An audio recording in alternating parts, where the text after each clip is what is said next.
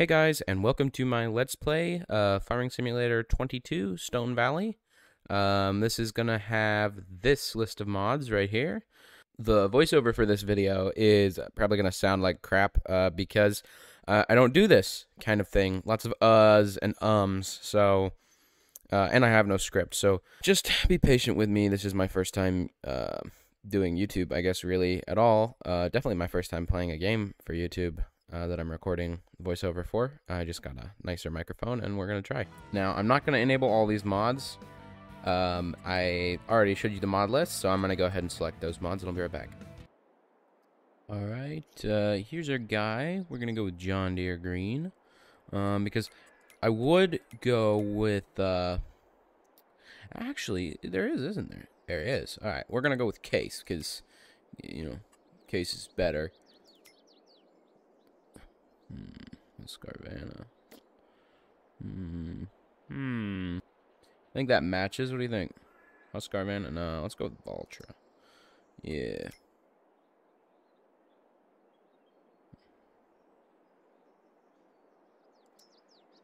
And of course, Case IH does have a hat. Alright. Here we are. In game, Stone Valley. Let's see. Now, one of the things I've added is this lease farmland. So I think we're going to go with either 19, 23, or 20. These three right here. Because I do want to be close to the shop to start out with. Seeing as how we don't have a truck or anything like that to haul equipment. Bales get sold up here. This is North Valley Bales. So I would like to be closer to that because we are going to start out by doing silage probably. Either that or what are these? These are in corn. Those are all in corn. So they are still growing. So we might actually just wait until that's harvested so we don't have to, you know, lease a corn header that we're never going to use. So let's see what the price is on this 25 here. All right, so our yield potential is not 100%, so that's not great. Okay, 483. What about 34? 405. And it has a higher yield potential. Now, it is a little bit smaller. If you notice, this was 19 acres. This one's 16. But this has a higher overall yield potential, so we might actually end up getting more harvest, more yield out of 34 than 25. Now, one thing we are going to do right now, before I do anything else, actually. What? Why is this one cheaper but has... That makes no sense. Oh, because this is John Deere. Because it's John Deere. All right. So we will get the Mahindra. This. We need this one. This is the soil sampling unit. We can take soil samples for that field, so we don't have to pay the crazy amount of money that the soil sampler person wants if you pay them. We are going to go ahead and lease this because we're not going to need it more than once. Okay, so at this point, I kind of just gave up on recording commentary live because it was really hard to think about the game and also record commentary. So I was also really stupid, and I forgot that the Soil Scout cannot connect to a hitch on the back of one of these little 4x4s. So I now have a 4x4 that I purchased that I don't need. And I need to get a tractor for the Soil Scout. So for tractors, I was like, well, I'll get this one because it's a medium tractor, so I can use it for other stuff, right? Because I do, at this point, I've decided I want to do normal, you know, a farming. I don't really want to do silage because now it's probably the thing that gets you the most money when you start a new save. But it's really kind of boring because you're just doing grass over and over and over again. So I'm like, you know what? I'll just get a tractor because I did start, you know, this is a farm manager save, not a start from scratch. So you've got a little bit more funds than if you were to start a farm manager save. So, you know, so I'm like, okay, well, we'll just buy that one field how it is. We will get the harvester because I'm probably going to do wheat, you know, and then we will just lease a corn header and harvest that because, hey, then you get, you know, an extra little bit of money from that first harvest of corn. Even though you're never going to do corn again, corn is, you know, it's a product that you can get some money on. So So then I went ahead and drove this tractor up to the field. And I'm speeding up time at this point because I want, I want the corn to get ready to harvest. Now, because, it's not my land, I can't use the soil explorer, but this is pretty interesting. The way this thing works, it simulates, I guess, kind of simulates. You go around, you have like a little green circle, and you take a soil sample for that area. And I went ahead and bought, so this is like, it gives you a little bit of extra space around your farm if you're having trouble building, because, and it gives you the roads to buy. Obviously, you're not going to build anything there unless you have to, because if you're being a good person. So I just went ahead and bought that, so that I could do this, make sure that it worked. So I'm buying this combine because it's pretty much the cheapest one, and we really like Case in this family. And actually, this is a combine that we lived next to some farmers at one point in my life, and this is the combine they had, was this exact one, the axial flow. Now, I believe it was a 2006 version, but I went ahead and got the 2008 version because it has a little bit more power. And I did get the standard wheel configuration because, like, why would you pay for duals? It doesn't really give you any benefit except for it looks a little bit cool. So, and then I like seeing the sides a little bit better. I think it's cool. You get to, see in there all the workings of the separator. So, and then I need a long auger because we're doing corn to start off with. Now, I can probably come back and customize it. Oh, and then GPS. GPS is really important because the GPS allows you to drive a straight line. So it's not like an AI working for you, but it just gives you a really straight line to follow. So we went ahead and leased the corn header since we're only going to use it this first time probably. And we just leased that smaller one. And I'm not going to, obviously I'm not going to role play, but I'm going to try my best to do a lot of it from in-cab view because it just feels a little bit more realistic. And then one other thing I told myself is if I hit traffic, because the traffic AI is really stupid, I am allowed to turn traffic on and off again just to despawn the car. Like, look at this guy. He stopped in front of me. So, yeah. So, you can just turn traffic off and then on again. And it'll despawn the cars, but traffic stays on. So, I told myself that we're allowed to do that. Okay. All right. I make the rules around here. I can make my own rules. So, yeah. The corn's ready to harvest now because I did speed up time. If you notice, it's October now in-game. But the only problem is it's about to rain. So, I do have to get the harvest done as fast as possible here for corn. And I have a little bit of OCD, so I was trying to line it up with the rows. This is, so manual attach, one of the things it does is it makes it where you have to attach the PTO and the hoses of different implements. So I had forgotten to attach the PTO on the header there. Yeah, so I really like lining up when you see the space between the rows. It's like, you got to line up perfectly with it. Of course, I didn't actually do that here because I didn't get that outer row because I'm not smart. Yeah, we don't talk about that. And at this point, I haven't tried using GPS because now, even though I've had the mod for quite some time and I've read a lot about, it's the guidance steering mod. I haven't ever actually used it in game, so I'm gonna have to learn how to use that on this save.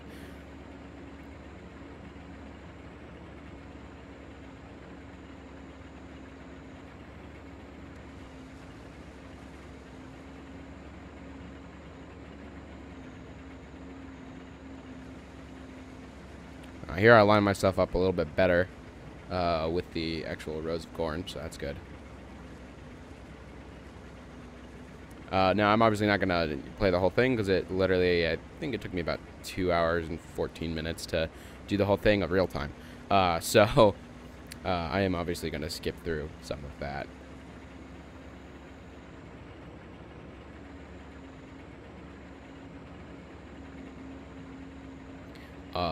But it is, I don't know, it's for, this is why I like this game so much, is farming, doing the harvesting specifically, it's just so calming. Like, I don't know, I really like it. It helps my OCD a lot, because it works how it's supposed to, and it's like, it's good.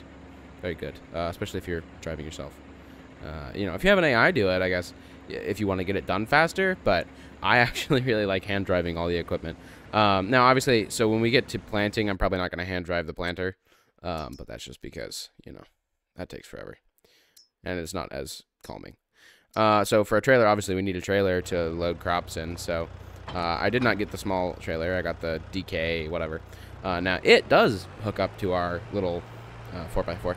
Now, I don't know how to say the name of this brand, and I butchered it when I did the first little bit there when I was talking about it. So I'm sorry about that. I will probably go look up the pronunciation, but I can't be bothered right now. Hey, you know what? I'm going to use the excuse. I am a small YouTuber, so it does not matter what my video quality is. I don't really care about it that much. Now, obviously, we did skip forward because I have finished. I got a full grain tank on the harvester. Actually, I don't think it's full, but very close to full grain tank on the harvester. So this tractor feels a little bit underutilized right now. All he's been doing is running a little soil explorer, but there you go. We got to harvest the corn. Now, I think the extension I got on the harvester, it holds, I want to say 12,219 liters.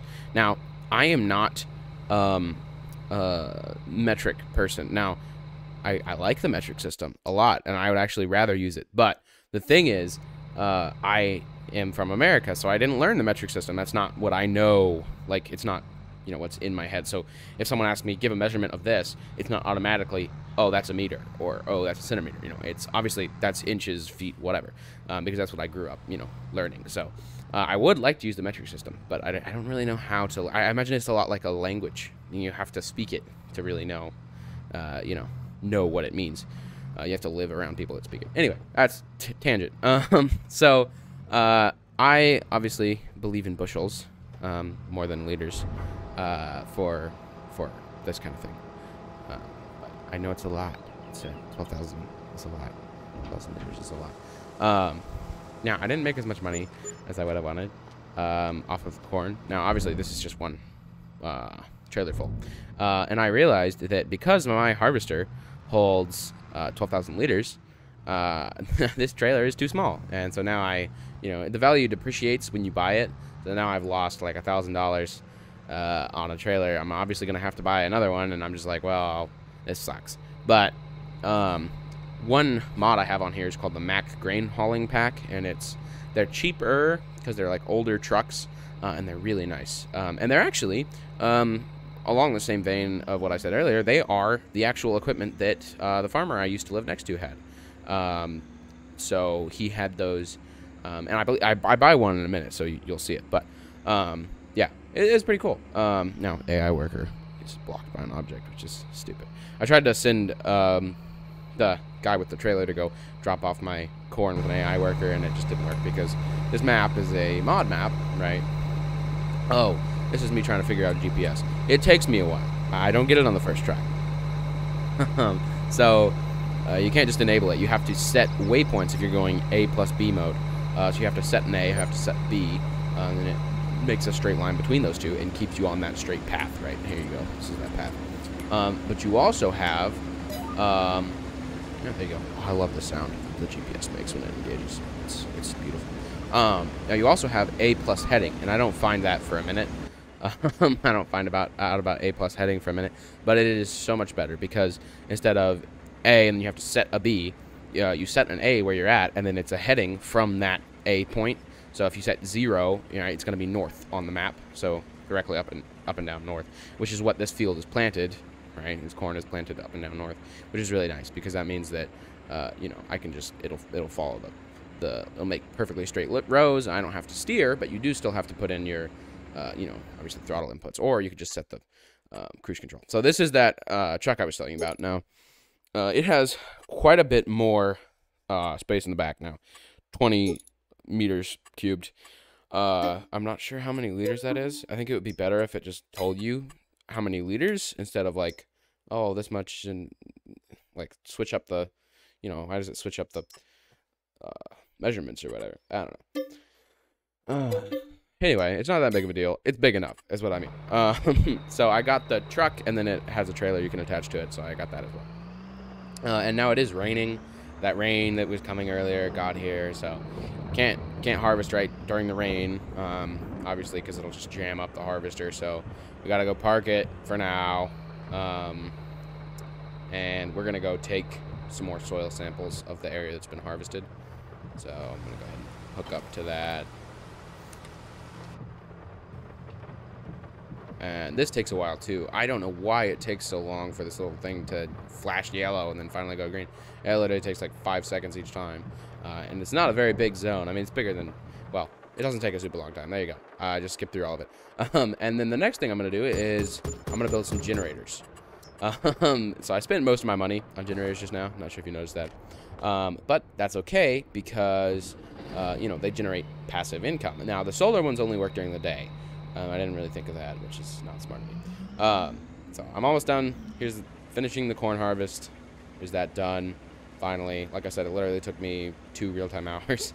So that was interesting, and it's gonna rain again. So now, if you look up in the corner, we have made a decent amount off of that. We were down to 360, and now back up to 400. So we did make a decent amount off of the corn. Enough to definitely cover the lease cost of the header, for sure.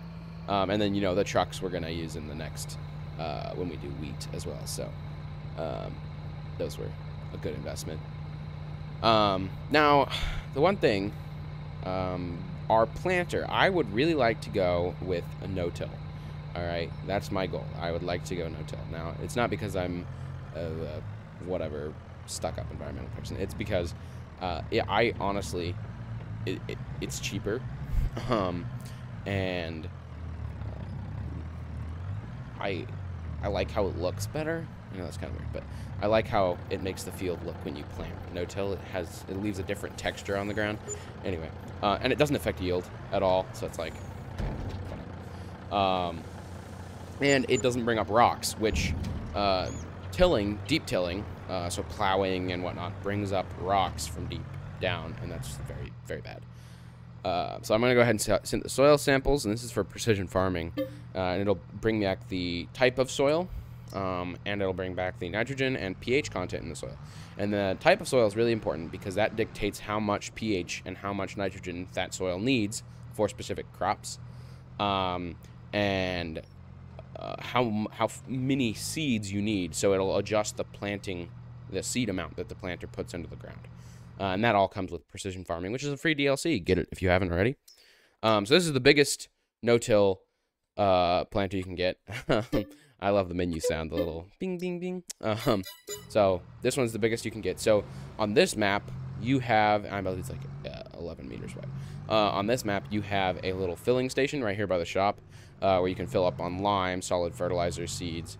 So instead of buying pallets, because pallets get really annoying, I'm just going to use that station to fill up.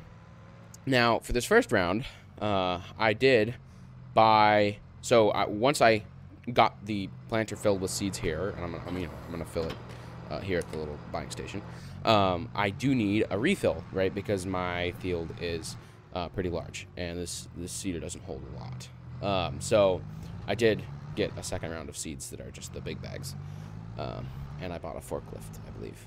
Well, I might have leased a forklift. I don't know. We'll get to that when we get there. I'm getting ahead of myself. So you pull under here, open the hood, and then just hit R. Now, because this one only holds seeds, that was the only option. It didn't bring up a menu. It just, you know, filled it with seeds.